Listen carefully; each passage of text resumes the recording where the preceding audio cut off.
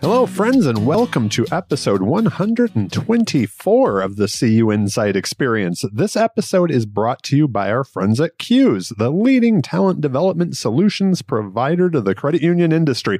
CUIs is happy to announce the return of its popular online certification programs from Cornell University. You can get access to Ivy League executive education without leaving your office. Learn more about it at CUIs.org/Cornell. My name is Randy Smith. I'm one of the co-founders of CUInsight.com, and I'm lucky enough to have conversations with the amazing people who make credit unions great, and I get to bring them all to you. I pick their brains and see if we can find a few nuggets that we can all learn from. My guest on today's show is Jon Hernandez. Jon is the president and CEO of CalCom Federal Credit Union, and a few more. This conversation I've been looking forward to having for a long time. When I think about Jon, I think about collaboration and finding new ways to do things to make credit unions better. So I knew he was going to have a ton of nuggets for us. We also talked about his credit unions. That there is an S there. Yes, that's plural. And an idea that he came up with to grow one of the credit unions by moving into a complementary niche market. It's a really cool story that's worked out extremely well. I had a friend, when I told him that Jon was going to be on the show, he said, we'd really love to hear about was how Jon finds and grows talent at his credit union. Of course, we had to go there. That's a huge topic out there right now.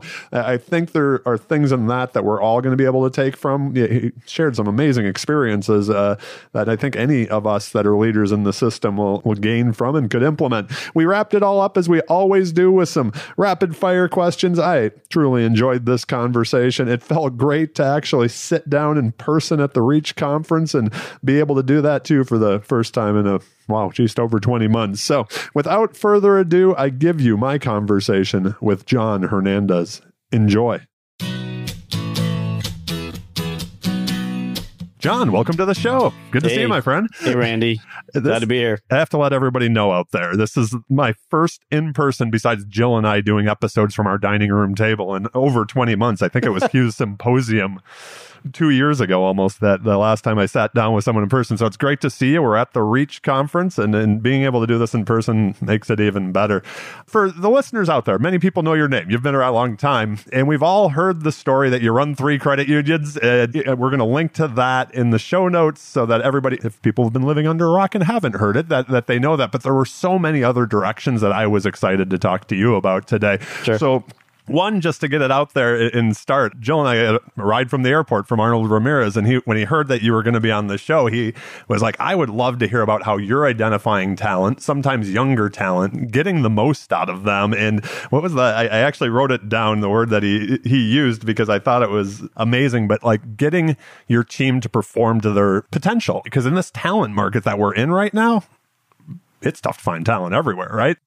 Thoughts on that? So, well, I guess I had the opportunity that when I started in the industry, I was young.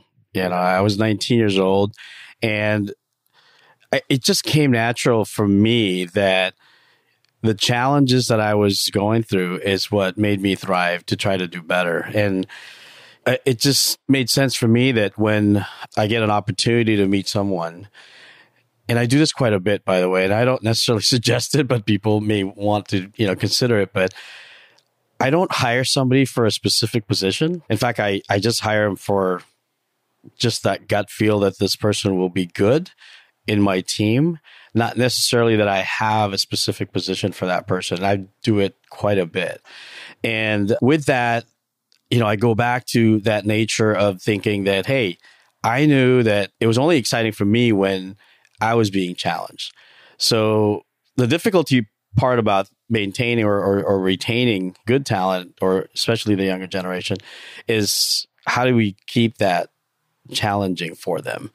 And while something may have applied well for that matter 10 years ago, it's not the same today, right? And I was just talking to someone last night at dinner, and I was mentioning that because I sort of got asked the same question.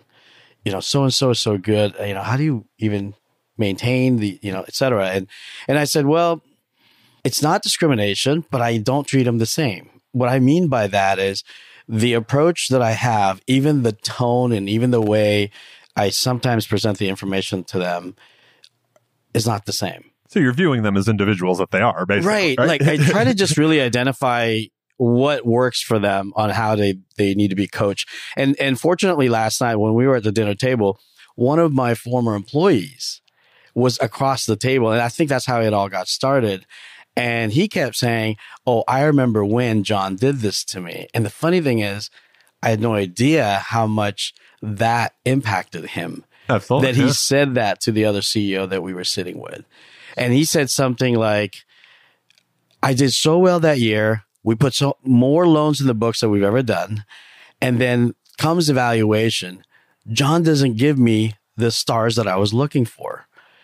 So I was bummed during the conversation until I gave my piece. This is what he was saying. Yeah. You know, I don't understand. I was expecting that you were going to honor what I've done, all the good work, etc. And I said to him, "Well, that was the past. I know this is an evaluation, but this is an evaluation of what you're going to do in the future. While you did that well, let's just throw a number. You did the 2 million mark. That was great. I was expecting 4. And I said, "Do you want me to grade you at that level, or do you want me to grade you at the level that I think you could have done?" And he didn't know how to take that at first. And then I think after it sunk into him, he realized he's just pushing the limits for me, which is good. I mean, you mentioned, and I find this extremely intriguing because, I would say one of my strong suits is not managing people. I tend to bounce all over the place. So but I can imagine a lot of people would be thinking about this. Do you take the time in the beginning when people come on board to get to know them? Because like what you're saying is some people are going to react different to being challenged in different ways, and their motivations are going to be different. So as you build your team, how do you get to know? I wait a little bit to see how they perform just on a natural setting. And then I can identify the ones that are going to be at a different level or needs to be at a different level. And that's when I spend a little bit more time with them. That's pretty cool. So not to say that I don't welcome them. It's just, it takes a little bit of time for you to be able to identify what they can do. But as far as on a recruitment, that's more of a retention part, right? Right. On a recruitment side, it's a lot of gut feel, but there's got to be some conversation that is initiated to get to see a little bit of the personality, a little bit of the drive. It's hard to do all of that in a couple conversations, but Absolutely, just like anyone else, when you're hiring someone, you try to do your best to try to pick those, and somehow I'm able to identify that. It's more difficult to be able to retain them and maintain them. I think I thought it was interesting what you said, that idea of like you're looking for talent, not necessarily the specific role. Overall, yeah, I mean, obviously at some point it makes, it needs to make sense. Like if I'm looking for accounting, then, I can't just can't bring in the marketer. Right. So, but ultimately I don't know. It just seems to be that there's going to be some type of position that would make sense for that person. And by the way, why I'm pretty confident on being able to do that. Yeah. I don't necessarily intend to keep that person at my credit union. When I do it, it's really the intent of you would be good for the credit union industry. Yeah. So while you may be temporarily with me, I just want to make sure that we get to keep you in our industry somehow. So I've done that before. Like I said, we've had a couple people that became CEOs from our credit union. A couple people that are, this one yesterday got an award. So, I'm pretty proud. I call them the alumni. Yeah, it's got to make you feel good. I get that completely. The way you just talked about the industry there, and something that I respect about you, and it kind of leads into another question that I had, and it's this idea, when I think about you, I think about collaboration across, I know you're active on the league level from the state standpoint, you're active nationally with a lot of the different organizations. So you talk to a lot of people. What has you most excited in credit unions right now? I don't think it ever changed. I mean, it may sound cliche, but it's really making that difference in people's lives.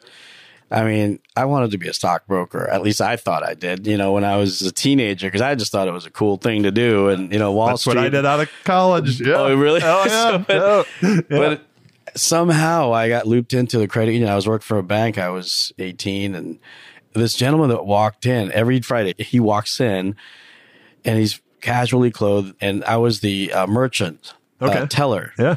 And he would come in to me and he would bring me all this cash. Anyway, fast forward, he turns out to be the chairman of a credit union. And he said, hey, we're looking for somebody like you at our credit union. I had no idea what a credit union was, just like most of us that did, especially at that age. But all I remember is, it was a couple bucks more that I was going to make. And anyway, lo and behold, he was the chairman of the credit union. So when I came into the interview, he was the third interview. I went into the HR, and I went to the manager, and then the last one was the chairman. So when I walked into that door, I said, well, I guess I'm hired. Right. But there's but that's how it all started. But it's still that making that difference in people's lives. And I really like to make sure that I hear that stories from the team. In fact, and we're trying to do our best to make most of our marketing about our members. Like, I try to eliminate the stock photos, and I just want photos of our members, the real people, and if they share their experience with us. Lately, we've been doing more mortgage loans, and the photos of the families in front of the homes, that type of thing. To me, that matters a lot. Absolutely. And again, so that's what keeps it exciting for me, or why I want to be, and probably more than likely retire from credit unions. Yeah, at least that's the plan. That's what we hope, right? So I want to go back to something you said right there. One of the things, and I'll tell you, this goes back to, I've met like at CU's events before and things like that in the past too. And I remember years ago, I was judging some awards for CU's, and one of the questions was, who's your biggest competition? And every time it said another credit union, I just wanted to throw away the application, right? It's always been a pet peeve since then, right? You and I have been to a ton of conferences over the years. I've found that people in our industry are so willing to share. They're so willing to be helpful. But it tends to be like, if I'm in Raleigh and you're in California, we'll tell each other everything. If you're down the street from me, there's less collaboration almost, where it's like that competition sometimes. How do you get through that? Well, first of all, that annoys me when I hear it. I mean, I guess I feel the same way as you. I would throw an application if I was. It's just, and I facilitate planning sessions for some credit unions, and although luckily enough, I don't hear that a lot there, but every so often you would, right? Maybe not from the management of the credit union, but maybe from the board. They think that they're competing with another credit union. Right. I have a simple way of, in my opinion, proving that you're not. What I tell them all the time is pull up 10, 20, 30 credit reports of your members. Look at the credit report. And if the only other financial institution that you see there is that credit union that you think you're competing with, then you win your argument. Yep. But if not, guess what? You're completely wrong. Yeah. Because that's a great point. I love that. We are not. And again, that's data. I'm proving it to you. And I don't know your members. And I just want you to pull and look at their credit report. And again, if you see because I have my own employees saying that to me. Yep. And that's what I said. All right, let's look at this. Look at that credit report. What else do you see? You see one financial, you see other financial institutions, you see way more than credit unions. I said, so what are you saying that we're competing with this credit union? No, we're not. And by the way, as I told him, if I'm going to lose a member to anybody, I would rather lose them to a credit union than to a bank. A bank or one of the new players in there. That's the way I prove it. And that's how I feel about it. We are definitely not competing. That's a great one. I'll probably steal that, but I'll give you credit. It's so true. It's fantastic. I'm a data guy, so I love it. People that like board members have said, okay. All right. Yeah. Speaking of, I tell this story, but it's kind of like that perception and idea type of a thing. When out of college, I actually was a stockbroker in Michigan. Oh, wow. And at the time, everybody had a story of an aunt or somebody who made a bunch of money on Chrysler when it was like bailed out of bankruptcy. Kmart was going through the bankruptcy at the same time, and people would want to buy this stock. And I would tell them, because it was just that basic. I'm like, leave the office, drive a mile, go buy Kmart, look at the parking lot, then go buy Walmart or Target. I'm like, it's just cars in a parking lot. You still want to go buy that? Fine. But whatever, but again, I'm glad I'm out of that industry because I had no idea how I was going to do that for a whole career. It's a lot of assumption rather than the actual information. Absolutely. Right. So I love a story like that. Let me ask you this. It ties right into that. Competition is coming from everywhere. If we were having this conversation a few years back, it was the big banks, but now it's fintechs, it's Apple, it's it's Amazon, it's who knows. CalCom, how are you differentiating yourself in the community and the members that you serve to be that primary financial service provider? This is probably where the opportunity for me to pivot, because you said CalCom, but if you don't mind, I'll talk about Nikkei. Okay, yeah, So for sure. Only because there's something, and I'll talk about it. There's a project that we did there. I think it's doing well. So Nikkei primarily focuses on Japanese American membership in the South Bay area, south of LAX.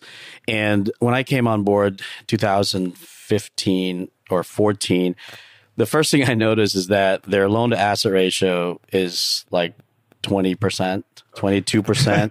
So I knew that, it was only a matter of time. It was an investment club that, we would not be able to sustain it. Being a very small credit union, it's not going to last, right? So we need to figure out a way to increase that loan portfolio. Now, when you do a quick study, easily you'll identify that the Japanese American community are savers. They're generally considered as savers. They're the typical folks that would buy a Toyota Camry for $22,000, but they would put $10,000 down. Yeah. And then they would pay it off in 2 years. Right. And they all have the 800 FICO score. So the yield on those loans are very low. So it makes it very difficult. First of all, you don't already have as many loans on the books, and most of the yields are really low. Yeah. So that makes it really difficult. So it was quick for us to identify that we need to find a complement to that membership. However, from our strategy, we have a niche. So we wanted to maintain our niche. Yeah. And since it's focused on the Japanese American, we wanted to continue the Asian culture. So we said, all right, well, let's do a study based on population geographically. Which one could we target, right? Yep. And so the top 5 population, in addition to Japanese, so the other 4 are Indian, Filipino, Korean, and Chinese. Okay. Further study shows there's already banks and credit unions for the Korean community and the Chinese community. Yeah. The only 2 that's left are the Filipino community and the Indian community. And then again, we're not very smart. We said, who has the highest population between the 2? Well, it's the Filipino community. Okay. Yep. And there is a Filipino community nearby the current corporate office of Nikkei. So Nikkei is in Gardena, and the other one that's considered a Filipino community is in Carson, which is, abutting cities to each other. The Indian community is about maybe 10 miles away. Okay. So either way, they were both our targets, but one thing at a time. Yep. So that's when Mabuhay Credit Union was born.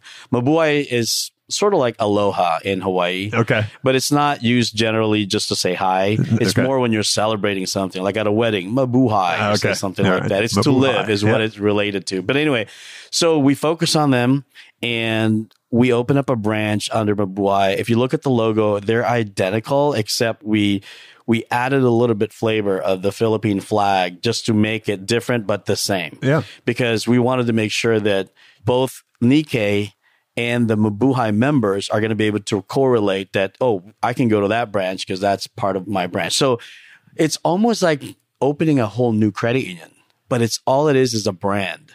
Because there's no rule that I can't do that. Right. Yeah. Right. There's no rule that I can't do that. So I said, why don't I just open up a brand with a completely different name? Yep. And I just put that division thing at the bottom. Yeah. So anyway, that was open in June 2019. Right. And then COVID hits. Yeah. Well, there's that. Yep. So we had a goal within 3 years to be able to sustain it. We need to do X amount of loans, X amount of members, and X amount of deposits.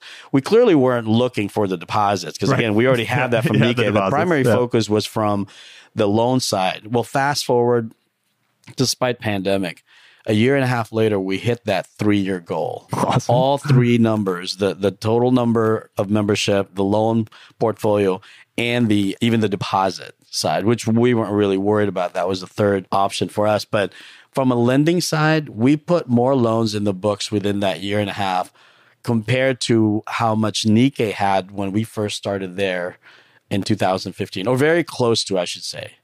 Very close. Remember, when I first started at Nikkei, they only had 22% loan to asset ratio. Right. But because of adding this, we are now over 40% loan to asset ratio. So this complement of membership type, which you have to operate completely separately and different, even the people, the employees that I have are completely different, really complemented the Nikkei membership. And as a result, so far, I think it's the reason why Nikkei is surviving. But more importantly, now the Filipino community who is considered, I guess, underserved from that matter. They've never had their own financial institution. Even though technically they were the second highest population in the Asian community, they've never had their own bank or credit unions. Yeah. Now they do. Now they do. So most of the products are relatively the same, with the exception of there's a couple things that they do that the Nikkei membership don't do for the most part. And it's one of them is a remittance program. Okay. There's a lot of folks that send money out of to their home country. Yep. So we introduced that product. And we're very tied into the community, but that's another conversation. I just want to answer that question, that what is the difference? So the difference, I guess the short answer to your long question, I'm sorry. The short answer to that question is you've got to find, from a needs base, and then, take out the noise around it and just focus on what you have to do. So this is exactly what we said we were going to do. We didn't let, what's the impossible get in the way, because everybody was confused. Is this a new credit union? I said, well, I don't know. It's up to you to how you look at it. Yep. Because all I care about is how my members look at it. Yep. Absolutely. So technically it is, but it isn't. But we knew that making it a division was a lot easier to execute than me starting an entire credit union. The whole process of the credit union. What I love about that, though, is that, you talk about getting back to basics, being local, right? Like being in the community. You're not like going into that community and saying, you're almost like this. or you know what I'm saying? Or that assumption, like, oh, look, our stock photos look almost like you or something, you know what I mean? Like you're going in and like actually being a part of the community. So I think that's great. There was a question that was popping around my head as you were talking through there. And like, to me, that seems like an outside the box kind of a big idea. How do you bring around your leadership team to come on board, or are they just used to it by this point? Well, again, I don't want to come into the room and dictate everything. Yeah. So, we still follow some of the traditional things of doing things. So we did focus groups. Okay. And I made sure that we videotape them and we have as many people that could be in the room. The reason strategically we didn't have as many, because you want to make sure that it's all about the people that are in the focus group speaking. Yep. So we only had, I think, a couple of our teams, but we videotape it so we could show it to the rest of the board and everyone else. So what we did is we did focus group, because even though we think we know, Yeah. I want to hear it directly from the people. So we did 3 focus groups in all different age category, and to the point where we even want to make sure that we invite people that have been to the United States or were born in the United States, or, the different type of Filipino community that are here. And then we also brought in advisory council. And the advisory council, again, we have sort of like a checklist of who they needed to be, like a small business owner. When we did a study, there's a lot of Filipino in the healthcare industry. So we need to have someone that's in the healthcare, politicians or community leader, I should say, just different areas. And then we ask them to sit on the advisory council, and they give us feedback a couple of times a year. Or, we have a direct connection, but we have an official meeting with them twice a year to make sure that whatever initiatives we're thinking of, is in line to what they think we need to do, as well as we obviously provide them input on that that's going. And some of the things that came up, like that remittance, that was really pushed through our advisory council. And our board is awesome, because the Nikkei board, they are the ones that are embracing this whole thing, because they understand that their survival now relied on this. So they want to make sure that there's a continuous conversation there. That's pretty cool. So I guess that's how, it's not really me telling them. I'm letting everybody else tell the entire team what we need to do. So it's really not about me telling them what it is. Getting the buy-in. You're showing and bringing it in just like you are. Yeah, that's fantastic. You mentioned, we talked about it earlier in the conversation, kind of coaching people up, and almost your coaching tree that's out there, your alumni network, right? Like, one of the things that I've noticed is that we tend to be shaped as leaders by the people that we surround ourselves with. So who does Jon surround himself with, and how have they helped you along the way in your career? I've been asked that before. And it's funny. It's that rather than, and I guess this just comes naturally with me, maybe because my dad was in sales. Growing up, I saw him like deal with different type of people. I can't even say that he surrounded himself with certain group of people. It was always different. And I actually feel like sometimes when I'm around people that are, I guess, not executives, I feel like sometimes I learn just a little bit more. Yeah. You know, especially because I feel like I'm really down to earth, that they are comfortable to talk to me. So it's hard to answer that question. As much as I'd like to tell you that I only surround my people with ABC, it doesn't really work for me.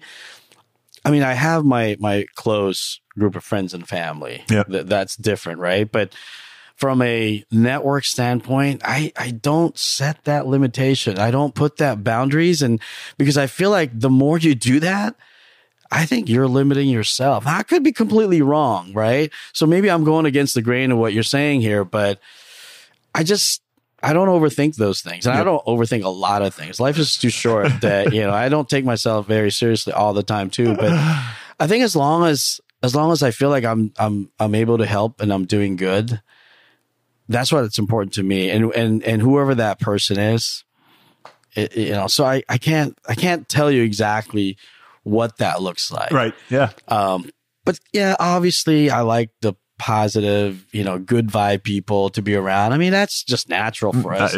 But I can't tell you that I necessarily go into a room and then I would, put my radar as, oh no, I'm not going to hang out with that person. I don't even mind, sometimes talking to those people that other people didn't want to talk to. Okay. Yeah. Because I think sometimes you just give that person a little bit of time and opportunity. You'd be surprised that they're maybe a lot different than who you think they are. Absolutely. I know. It's just that because they just don't know how to present themselves and they may come off a little bit different. And that's why people don't hang with them. I don't know. You would probably meet some of the people in this industry and they would probably tell you that Jon came up to me when nobody was talking to me. I don't know if that would ever happen, but I can tell you that I've done that quite a bit. You do that quite a bit. I love that. Is that a big picture question? Is there something that you think credit unions need to do better to maintain relevance going forward? It's a competitive place we were. Well, if I had that answer, I probably would have given that to all the big leads of our industry. But I mean, I think we're doing it. We're definitely a slow. We're not fast followers, I guess is the best way to say it, right? We like others to test the waters before we do it. But I do think, being in the industry for almost 3 decades or more than 3 decades, I feel like we are doing much better at that maybe the last decade than we did the first 2. I can guarantee you that, or at least I feel that way. Because even the conferences that we attend, even when you're talking to other credit unions and some of the initiatives that they're doing, I think it's like the forefront. So I think we just need to keep doing that part, right? And more importantly, really get the board more involved, okay. Right? Yep. Because they're the stakeholders. They're the ones that's going to help you push it through. And if you don't do that, I think that's a roadblock. And having to deal with 3 board of directors and an advisory board, to me, it's just like going back to your question earlier. How do you get the people to buy into it? Well, it's easier when they can see what you're seeing too, right? Yeah. Yep. Although they may have a different perspective, which actually comes sometimes a lot better than yours, right? But ultimately, just making sure that we get our board involved, and especially to my small credit union friends, right? Put the budget in there for the board to attend these conferences. When we do our budget, our training budget, I'm always scared that regulators are going to pick on it because it's a lot more than most small credit unions. Okay. But we really do that because I want to make sure that they're out there and learning as much as they could. Because you're proposing things to them and they're making a decision on behalf of your membership. Absolutely, yeah. And you're only giving them that time presenting the information that you have. It's as concise, as summarized, as Cliff Notes as it gets. Yeah. And then you expect them to make this decision. Right. That's almost not fair, right? So the way I look at it, the more they are exposed, the better the credit union will be in that relationship with your board. I tell some of the new CEOs, when they say any tips coming from, an old timer, somebody who's been around. And I said, well, I don't know what you want to call it, but that relationship with the board is important. And it's not about kiss and ass. Can I say that? Yep, Sorry. Absolutely. It's not about that. Yeah. It's about making them understand, number one, what's the movement about? Yeah. And number two, and probably more importantly, how is it really going to benefit the people that you're representing as a board. The members, the community, right? Yeah. And I think our industry does a pretty good job educating, especially now, like I said, compared to the first 2 decades that I've been part of. The last decades we've been doing much better, and I can't wait for my last decade before maybe I retire. But I think if we just keep doing that, we'll be much better. Maybe before I retire, we'll hit that 10% market share or beyond. So I want to talk a little bit about that leadership journey of yours here while we have a little bit of time. But like, what was the inspiration? It was being a CEO something you always wanted to do? Like, as you were coming up, and you mentioned starting the credit union, 19 years old. I mean, were you like, someday I want that office? No, that didn't come right away, but the opportunity came right away. Okay. So, I mean, I was 19, I was a teller. Yeah. And 6 years later. Oh, that's amazing. Yeah. An examiner actually asked my CEO at the time and said, hey, do you know anybody that could fill a position at a small credit union? And it was micro. Yeah. It's $3 million. Okay. Right? Yep. So then I think the examiner asked my CEO and said, what do you think of Jon? Do you think he would be able to manage a small credit union? And I think my CEO's response to him was, well, he's already trying to tell me what to do. So maybe it's time for him to go. That's funny. Wow. So I had a quick conversation with him and I said, all right, well, I don't exactly know everything that I need to do as a CEO, but it's a $3 million credit union. It's probably the best thing for me to learn. Yeah. And so I asked him, I said, you're going to be available for calls if I need to, right? And he said, absolutely. So fast forward, when I got there, I had to figure out what that role was. Right. Absolutely. And lo and behold, the former CEO was terminated because of not performance. And there was just so many challenges. They didn't even have benefits for the employee. Well, there were only 2 of us. But, right. Yeah. But it was the perfect place for me to actually, I think, learn as much as possible. And 3 years later, when I finally came out and I said to myself, okay, I've got to go out there and try to, pick some people's brain. Right. Ego aside, I've always said, hey, I'm not the smartest person. There's a lot of smart people out there. Absolutely. And if I could learn from them, it might fast forward the process, right? So finally, after 3 years, when I finally feel like, okay, I've gotten to the point where I learned what I need to learn. Now I need to go out. And that's when I start searching. Okay, what's out there? Yeah. That's when I learned about WCMS. Okay. Yep. And then after WCMS is Qs. I learned about the league, the chapters. And I said, all right, I'll go out there. And that was a tremendous help in my growth. And it probably catapulted to really knowing what your job is as a CEO and not just to be at that credit union, at that small credit union. And I just want to share this with you. So the first conference that I attended, I walked into this group and there were a bunch of small credit union CEO folks.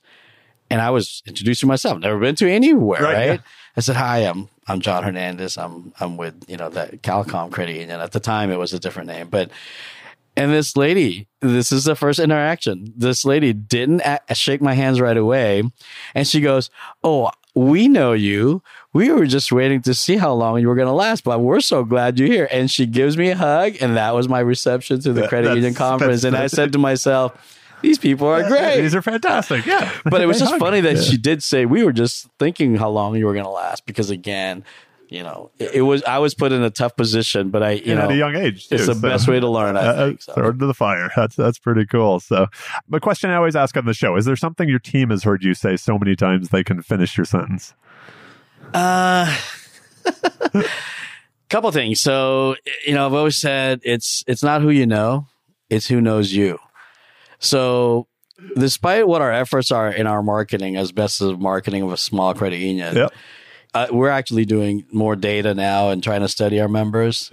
I keep reminding the team that, remember, guys, it's not who we know, it's our members knowing us. It's who knows us, right? Yep, and that works even personal lives and everything, right? Because you make your assumption just because you know that person knows you. No, right. You can't. Yep. And again, I'm not a marketing person, but to me, I think that makes sense. Until they even know who you are, your effort hasn't really gone enough. So I had an early sales manager who was like, that field of dreams, if you build it, they will come, is absolute bullshit, right? Because he's like, you got to tell people about it first, right? Like if you don't tell people, they're not coming. So, and I don't know if that's one that they can easily remember, because I have my few mantras, I guess.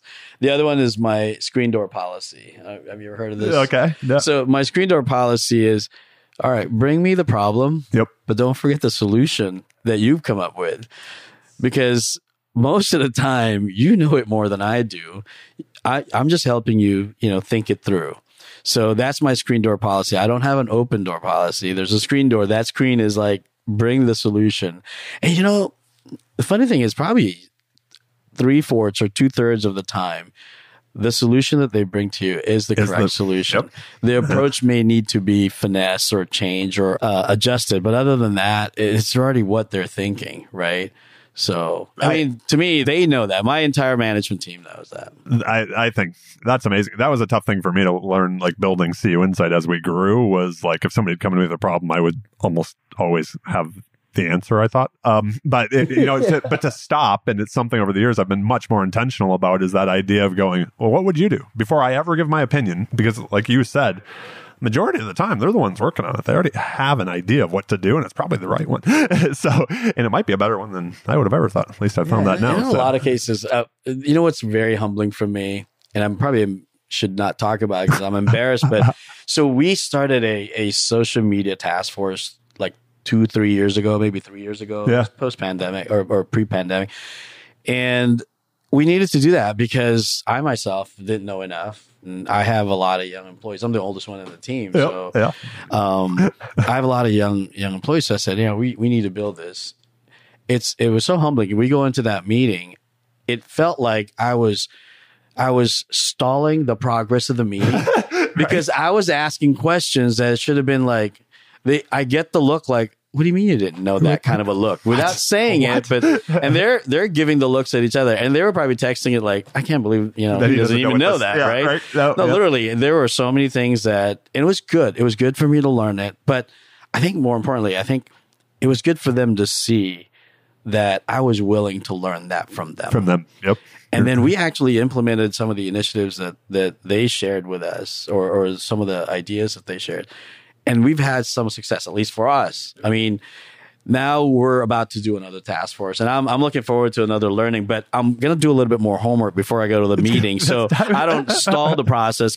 I felt like the first 2 meetings, it was just like, why don't we just educate Jon before we move on to the next thing? You're be like, what is this TikToking machine out there? I don't know. Who knows? The TikTok, right from yesterday. The guy I think I cracked me up because I'm the oldest person at our company as well. So I joked for years when I was like, did you put it on the Twitter machine? So even though I knew what it was, I just always thought, I'm like, if I'm going to be the old guy here, let's so wouldn't be the CUInsight experience without asking some rapid fire questions. The questions are rapid. Your answers don't have to be.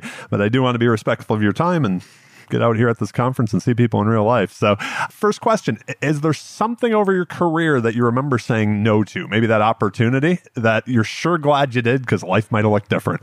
I'm sure I've had, nothing that's like life-changing per se, but I'm sure I've had some opportunities that came not necessarily from a job-wise, but maybe to sit on something like a committee and I think just like anyone else, though, but if they don't think that they can put in the time, why be part of it, right? Or if you don't think that you completely are all into what they're trying to accomplish, why be part of it? There's probably somebody better. Now, unless you want to go in there intentionally so that you can maybe change the mindset, I would love to do that. But if it's just, same of same, there's no point. So I can't say that there's anything like significantly a big thing that I said no to. Unless you're going back high school and I said no to drugs and I still say no to drugs. But, whiskey on the other hand is different. Okay, you can edit that part. Right, no. Most people that know me know whiskey is my thing. So I'm going to skip a question, but come back to the one. But you just said high school. What was Jon like in high school? Did you get in any memorable trouble? You're CEO of the California League. No one's been able to beat her Grand Theft Auto on this show. So well, yeah, there you go. No, I didn't steal a car. At least I didn't think I was stealing the car. It was my friend's dad's car we stole, but but it was my own brother. Actually, I didn't have my license yet, but I'm sure, I hope I'm not the only one that have said this, but my own brother, my oldest brother, had his car. I didn't have my driver's license yet. I already knew how to drive. I was already driving. And yes, I took his car without letting him know, and he called the police and didn't realize that I was the one that took it. You were the one who had it? So I got pulled over by the police. And that didn't go really well at the beginning because it looked really bad that I was Grand Theft Auto. Yeah, right. Yeah. But it was my brother's car. So it's your brother. High school, long hair. I was an athlete. First I started wrestling, but when the girl was beating me, I thought it was time to quit. And then I went into water polo. Okay. Because football, I guess I wasn't big enough. But interestingly, I actually played basketball. Did you really? Yeah, there were probably 50 kids that tried out, and I made the team because I can dribble. And the only thing is, the coach always tells me that when he puts me in, he goes, just put the ball in play, right? Let's not try to shoot, okay? So I can dribble the ball, but I guess I can't shoot. You weren't allowed Needless to say, I wasn't a shooting guard. I was a point guard. You were the point guard. You were moving the ball around. That's for sure. Wait, what are you reading? And is there one of those books that you just think everybody should read or that you've gifted over the years? Well, this gets a little personal right now, but unfortunately, I have a family member that is suffering with bipolar. Oh, okay. We just found out. So that's really a book that I'm you're starting to read because I think yourself. it's essential for me to try to understand what's going on there. Absolutely. What do I like to read? I'm going to be honest. I'm not much of a reader. You could probably tell because I'm not as eloquent as most people, but I do like those inspirational books and as well as the obvious business kind of books, but I don't read as much, probably a book a year. Okay. Yep. So we all get there's so much information out there, right? So the random question, what's the best album of all time? So this is going to date me, although I already did. I said 3 decades in the industry. I'm an 80s guy. Yeah. I like Tears for Fears, Depeche Mode, Echo and the Bunnymen, So The Cure. You were, if I have to pick you had the album, right? You had the hair, and were you a little dark at that time? Yes, I was. If I had to pick an album, I would probably say, because this album had like almost every song I like. Yep, that's what. Yeah, I believe it's called The Hurting. And it's Tears for Fears. Tears for Fears. So, awesome. I love all those music. That is 3 years in. That is a first for. And it was awesome right now. I absolutely love that. So. And what's awesome right now is when you see movies, the background music are a lot of 80s. Because I think whatever you call it, the music producers are all probably my age, so they're putting that on there. So that's all let's love it. It cracks me up, the songs that are being put in that. And even Jolson's 10, like in the background of video games, it's like songs that I grew up with and stuff. So it's awesome. There's a question I didn't send you in advance. When you hear the word success, who is the first person that comes to mind and why? I think it's my dad, although, he's passed now. And let me just expand on that. Yeah. So, his idea of success wasn't all about money. It was all about his kids. So That's I'm awesome. one of 5. Yeah. Okay. I've got 3 brothers and a sister, and my sister is in the middle of the 4 boys. Okay. And I'm number 4. All right. And to him, it was our success was his success. And he's always told us. And the funny thing is, every time we go up to him and bring him a problem, the first thing he does is laugh at it. Okay. Not like laughing, right. but he kind of like chuckles. Yeah. He's almost enjoying it. And then he ends it with this, and that's why I can never forget it. Success is tough, but maintaining the success is even harder. Okay. He said, right now, the reason why I'm chuckling is because he's saying, why I'm laughing is because you're just getting started and you're enjoying every moment of it, right? Yeah. Because you all of a sudden made it to the top of the mountain, right? But it's not that. It's trying to, stay on top, right? And then he does the triangle thing in his hand, and he says, the triangle thing. As you get to the top, what happens? It gets lonelier up there. Yeah. It gets a little tougher to be able to surround yourself with the right people. And that's probably the reason why I don't have that, and I don't like that. You're not trying to find. Yeah. Right. So I love that. I've always looked up to him because of the fact that even in his later days when he was sick already, when we were little, he was the sales for Toyota. Okay. And he was VP of sales for Asia. And then when we came to the United States, because by the way, I wasn't born here. I was 14 when I came. Okay. Toughest time. You're a teenager. But anyway, I was going to say 14, that's a tough age. Right. Too, so when he came here, it was about balancing life. He was all about life balance even before life balance was there. Anyway, to fast forward, he only worked from the 1st to the 15th. Literally, as a sales guy. And then his boss would always tell him, Carl, if you would just, work a little bit more, you would be the top sales. And he said, what am I now? And the boss says 2, sometimes 3. Yeah. And he said, you should just be lucky that I'm still working the 15 days. Right. I'm not trying to be number 1. I'm just trying to do what I need to. And then the rest of them, I spend time with my family. For the family. That is a success. I love it. When people ask me, why 3 credit unions? And I say, why not? Yeah. Just not overthink about it. Let's just make it happen. Let's just do it. Well, Jon, I appreciate you taking the time today to be on the show. I have one last question for you. Any thoughts or asks for the listeners out there? I'm sure they're going to love to hear more. So, I mean, what to leave them off? I guess ask the question. Yeah, well, let's give everybody an opportunity, right? Large, small, credit unions, whatever that might be. I think let's just try to help each other out and keep moving on with what we're doing for our members. That is the perfect way to wrap up. If people have more questions of you, what's your poison? Email, Twitter, LinkedIn? Email probably best. J Hernandez at CalComCU.org, and you'll probably put that on print. We'll link to that in the bio as well, and we'll link to the articles where you've been featured before so people can hear all about that. But I appreciate it again. Enjoy the rest of the conference. I hope you have a great day, and be well, my friend. Mabuhay. Before we go, I would like to first and foremost thank all of you for being you and listening today.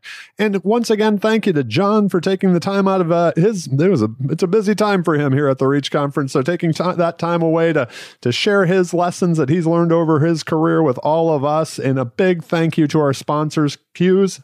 No, there's just one of them. Don't forget their popular online certification programs from Cornell University are back, where you can get Ivy League executive education without leaving your office. Once again, you can find out more information at qs.org/Cornell. A couple more things before we go. Subscribe to the CUInsight Experience podcast on your favorite podcast player: Apple, Google, Amazon, Spotify, Stitcher, iHeartRadio. If you're on the Apple machine, make sure to give us 5 stars if you think we deserve it as well. A review is always great and helps with the visibility. And then lastly, check out the CUInsight Experience podcast book list to find your next great read from the suggestions of the guests that have been on our show. Thank you all again for listening. I hope you have a great day, and please be well, friends.